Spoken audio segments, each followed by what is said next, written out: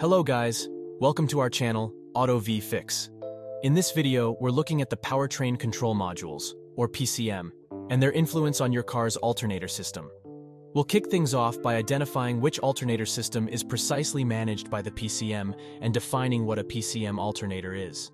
The heart of the discussion will revolve around the interaction between the Powertrain Control Module and the alternator system, with a particular focus on the control of voltage regulators. We'll then shift gears to discuss the regulation of alternator output and who exactly holds the reins of control over it. A significant aspect we'll touch upon is whether the PCM dictates the alternator voltage, a topic that will definitely provide some food for thought. Before we get going, please subscribe to our channel and also like and share this video.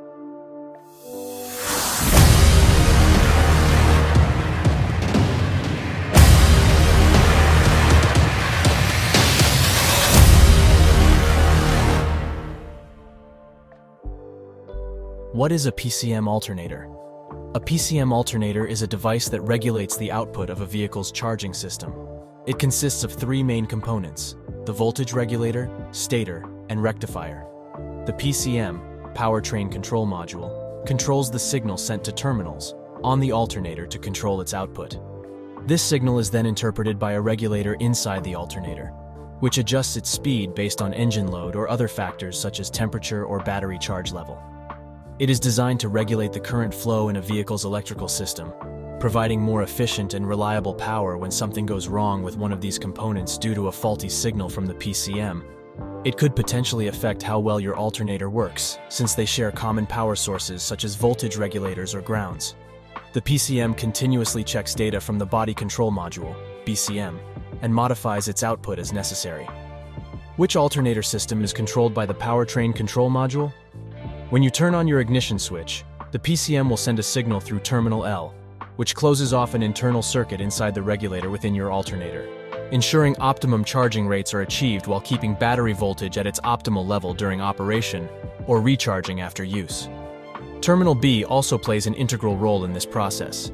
It acts as the main output terminal connected directly to your battery, allowing current from both terminals L and B combined to regulate voltage levels.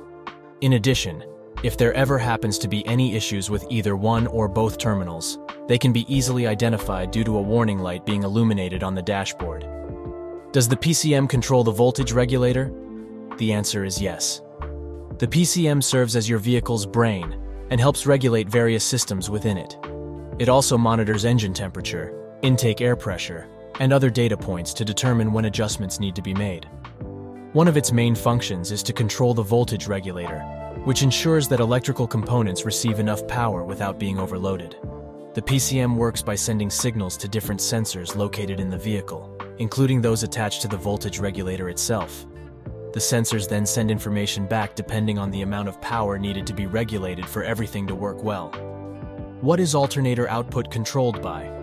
The alternator output is controlled by the regulator, a device that monitors and adjusts voltage levels to ensure they remain within acceptable limits.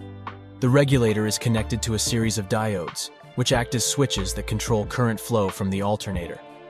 When more electricity is needed, these diodes open up and allow additional current to be generated by increasing engine speed or RPM.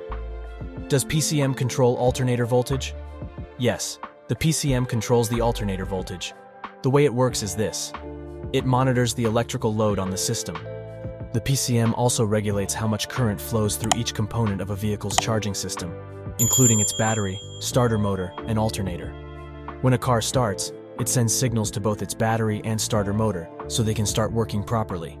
This process also involves sending information between these two components and their respective relays via pulse width modulation, PWM. With the PCM working effectively, it can help control the charging system. What does the PCM relay control? The PCM relay controls all the relays and fuses in a vehicle. It transfers power to the engine control module, ECM. When you turn on your engine's ignition switch, it sends voltage through wires, which activate both primary and secondary relays located near your fuse box.